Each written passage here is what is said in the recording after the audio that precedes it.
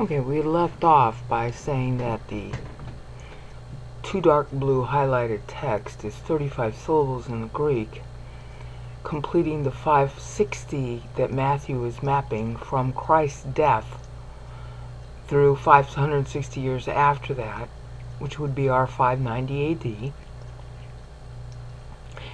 And the reason why he's doing that is because God has orchestrated time into certain particular segments. 490 plus 70 plus 490 equals 1050.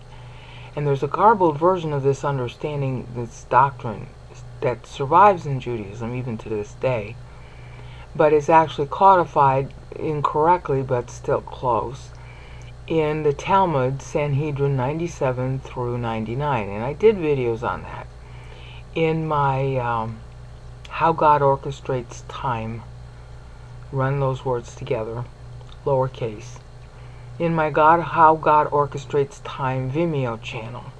Now, a lot of the videos in that channel are similar in YouTube, but they're better organized and easier to watch in Vimeo, so just go there.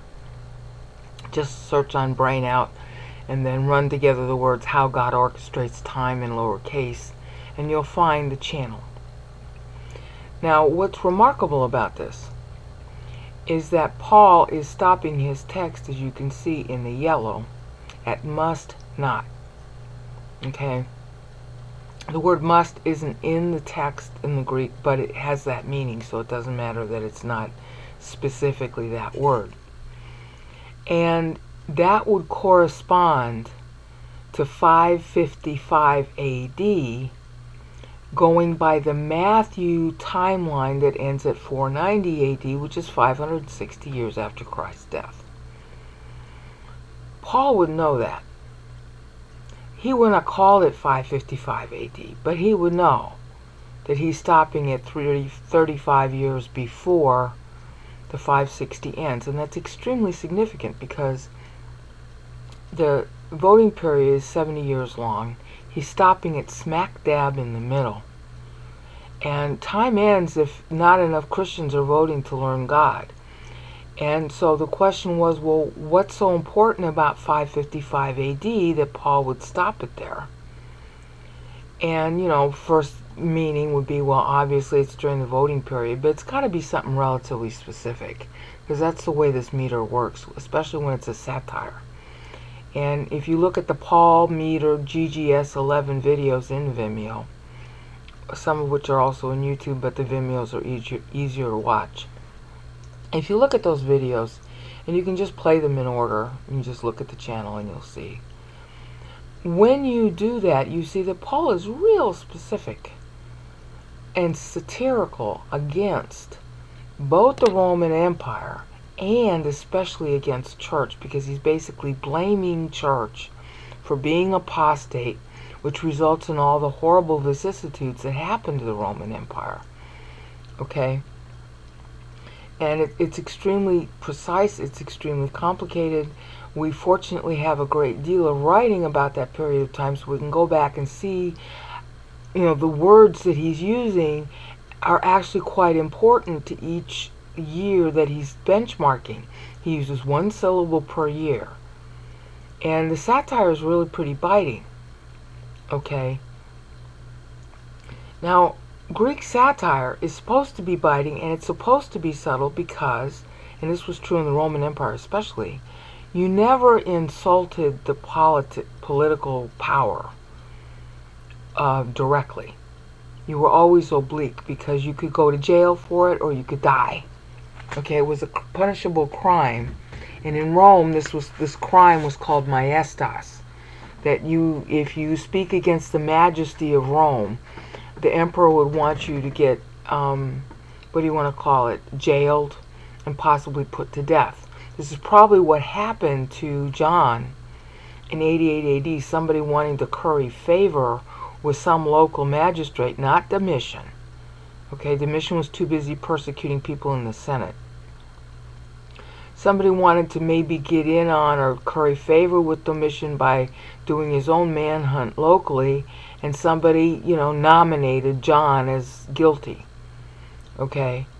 So that's more likely what happened. I can't quite prove it yet, but I can prove when it happened. It was 88 to 89 AD, when Domitian's own persecution of people in the Senate and even his own family was at its height. And one of the members of his family apparently was accused of converting to Judaism. So that would make it understandable why John, some distance away, in the outskirts of the Roman Empire, why somebody would want to grab him. Because John is a Jew. Okay, it doesn't matter that he believes in Christ, he's a Jew. So that makes a heck of a lot of sense. I can't prove it yet, but there will be something that'll come up that'll enable us to prove it later on in time. The point is right now is in verse 17, in the lower left-hand corner of the screen, sort of middle lower left, whoever is on the housetop must not. That's 555 AD. Now why is that? Why does Paul stop there? We already know that he's benchmarking 434, and that's Pulcheria. I discussed that in the last increment. But he has to know that this represents 555, converting it to RAD. He has to know this represents 35 years before the end of the voting period, yet in the future, after the 490 closes. He's got to know that, because it's real obvious to us that he's doing that Matthew's doing that. Now, I haven't yet talked about how Christ himself is metering what he says, but I'm just going with the timeline from verse 1 all the way to what you see highlighted in darker blue. So for Paul to stop 35 syllables equals years beforehand means that something was really important that happened in 555 AD. Now, what was it? There were two things. The first thing, the emperor at that time is Justinian the Great. And the second thing is that he was at war with Persia. It kind of started as a domestic dispute because somebody that was controlling that area of Persia wanted him to adopt Khosrau. It's Khosrau. I'm not sure how to pronounce it. And Justinian didn't want to do that. So that started a sort of domestic dispute which spilled over approximately around 525 into full-scale war. And in 555, that was as far as Justinian went. Beginning in 555, he had a setback where some of the people in Persia they were rebelling against him. They weren't going to accept his authority anymore. And the thing that's really funny about that is in 555, actually one of his surrogates was bringing a bunch of gold as a tribute to those kingdoms. So apparently he was paying them money, blackmail, not blackmail, but ransom. He was paying them money not to invade, his territory. And they're basically saying, screw you, we're gonna rebel anyhow. We don't want your money. So they captured the guy who was bringing the money. And the link to all this will be in the video description, so that you can read the story yourself. And if you think what I'm saying is not true, let me know. But from what I'm reading there, is they basically said, screw you, and then they took the money anyhow. And then some other Persians decided they wanted to curry favor with Justinian anyway, and in the following year they managed to collect the money. I guess nobody spent it. And the result was a sort of truce in 556, 557, the following year. Truce. But Justinian didn't go any farther than that. That's as far as his, as it were, conquering of the territory went. And that's a parallel to what happened to Trajan. But Trajan, that parallel is 117, not 555. And Paul already did a real, that Trajan was the first guy that Paul satirically marked with telematos, with the era in telematos, as dying in 117, and then Hadrian takes over, and everything that Trajan was trying to accomplish got reversed.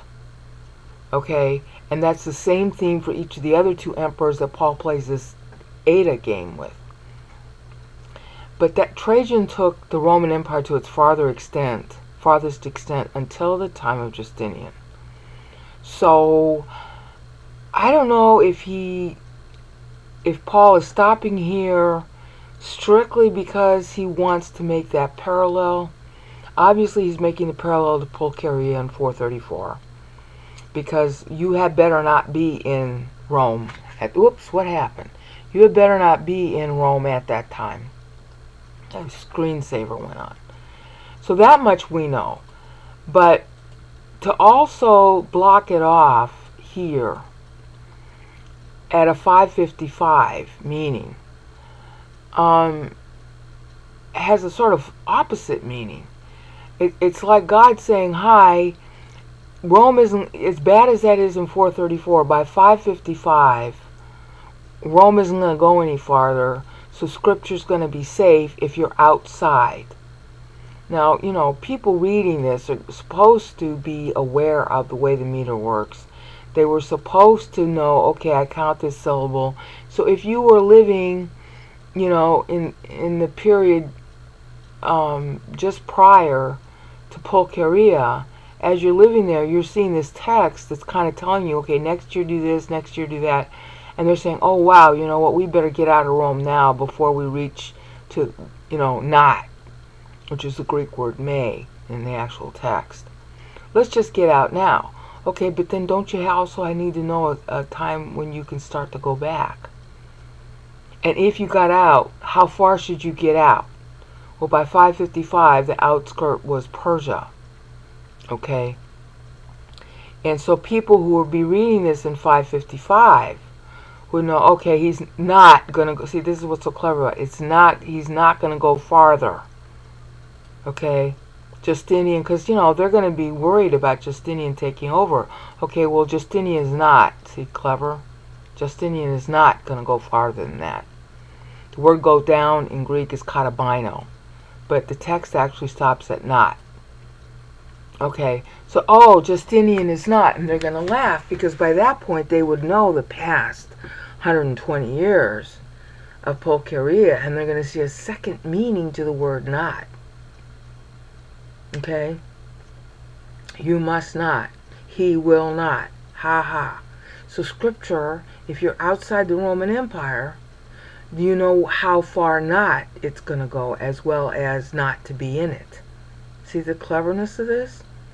So I think I'm arguing, and I'm not 100% sure, I'm just saying what I seem to see so far, is that Paul is benchmarking the text not only at 434, which is where his text ends in his own timeline, once he gets to not, but he's also aware of where the Lord's timeline is, and that's 555, and so he's also benchmarking it there because it's got the opposite meaning, that the Roman Empire will not go farther.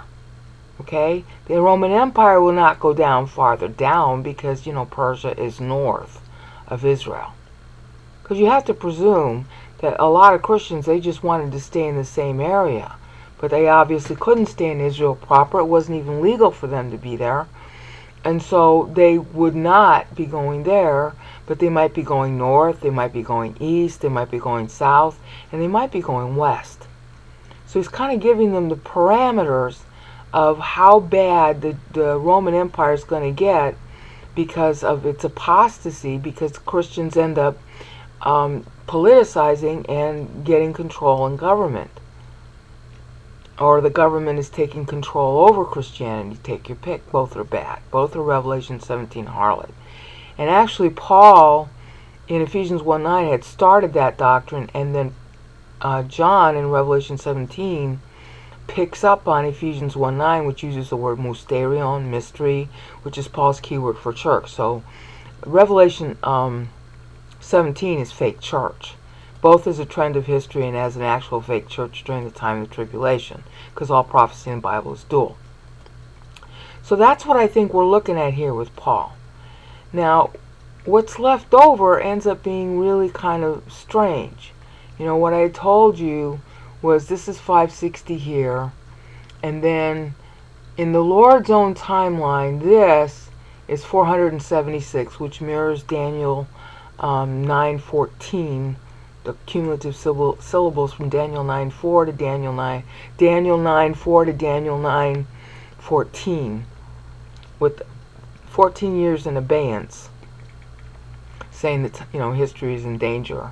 And then 434 syllables, same as what Paul is going to adopt on purpose, goes through verse 44, verse 32 to verse 44 here.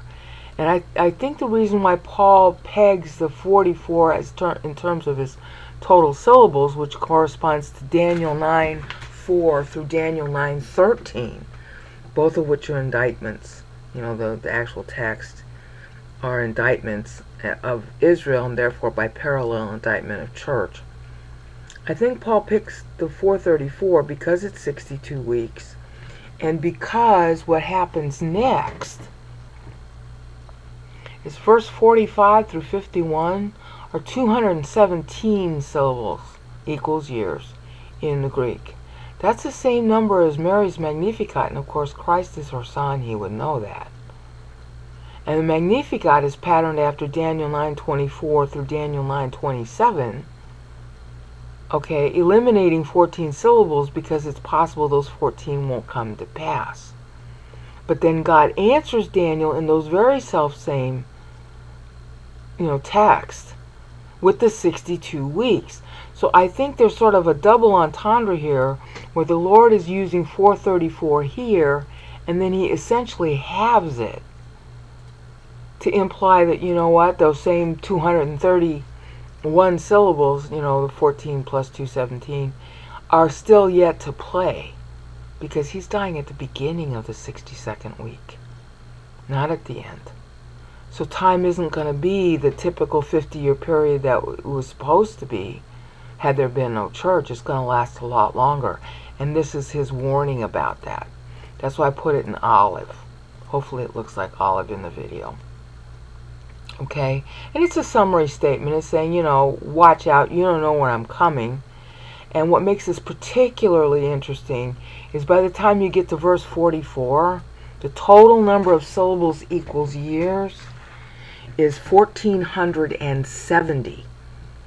Now, in 30 AD, 1470, the Lord, of course, dies on Passover 30 AD. And at that point, the moment he dies is 1470 years to the day that the initial Passover occurred, that Israel left Egypt. So it's got an Exodus theme, which of course it does. This is the Exodus of time, the Exodus of church, because this is all rapture warning here from 45 to 51. Okay? The Exodus of time, the Exodus of church, and one of the other meanings, the first timeline that he's using, but I have to go back and play with it, starting here in verse 1, because it's 1470 syllables, by the time you get to verse 44, he's doing a retrospective exposition of Israel's history from Exodus until his death. That's the same thing that Daniel did, and of course he's playing on Daniel. Daniel made the same kind of structure for his own Daniel 9 prayer, counting the syllables, which was counting off Israel's kings, starting with Daniel at David at Hebron. So I think the Lord is doing a whole retrospective exposition from Exodus until now, and even Daniel's not the first time that kind of thing got done. The first time that kind of thing got done was by Moses. First, in Genesis 1, he's doing a retrospective exposition back 1050 years to the flood from the day he writes. The flood, he was in the beginning of the flood's 1051st year when he writes. He's doing the same thing in a more truncated and biting fashion in Psalm 90, which he wrote in the same year. So I think the Lord is playing on both of those passages by doing this. But for purposes of Paul making his parallel, okay, the whole theme of what Paul writes is actually this text. Because Paul's exposition is, what are the signs? See, that's why he went backwards. Okay, see? Paul starts his text parallel on that. He layers it. Why? Because that's basically the title for the text he's using. Okay, it's a satire. You can't see it in English until you know the lines. And I mean the meter. It's all very syrupy text in Ephesians 1:3-14. It's got a calendar bite to it. And the theme of it is, when will these things happen? What will be the signs? And all of what Paul's doing in the meter in Ephesians 1:3-14 is, what if that rapture happens? What if the rapture happens in this year? And he does it in 7 paragraphs to show you the likelihood of the rapture happening, but you can't really predict it.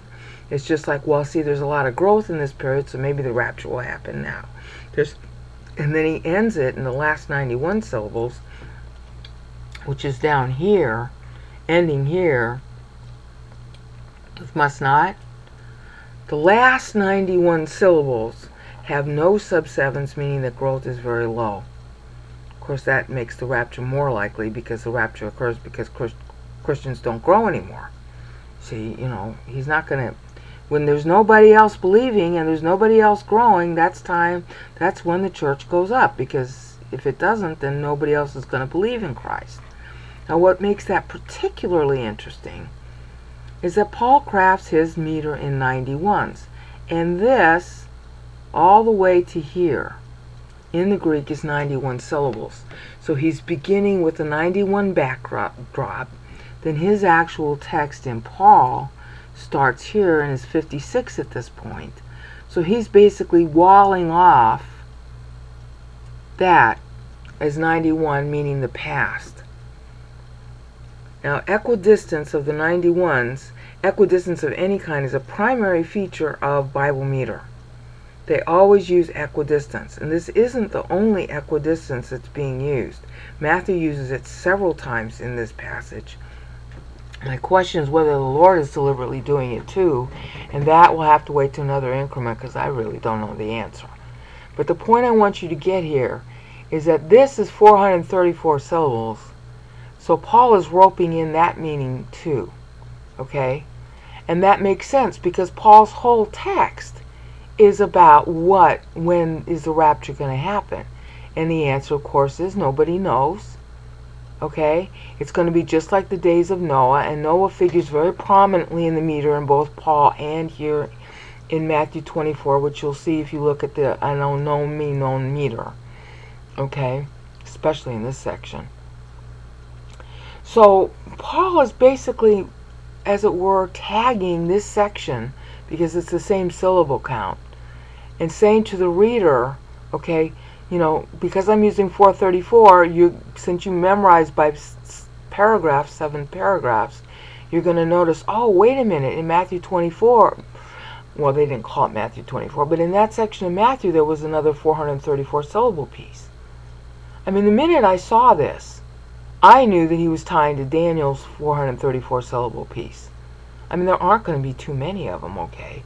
They have the same doctrinal theme, which we see, explicitly in the text even, in Daniel 9:26, the 62 weeks, okay? So, I'm sure Paul is also doing that. He's roping that in and saying, this is why I'm metering it at 434. I want you to remember that section when the Lord was talking about the same topic, and I'm sure they did. Pity is that our forefathers didn't pass all this down to us. But the Bible is still there, so we can still find it. It's only a matter of counting syllables. So that's where I'll leave it for now. The next episode 13, or comment 13, is going to be about more going into detail now about how Paul maps to Matthew. It's really pretty astonishing.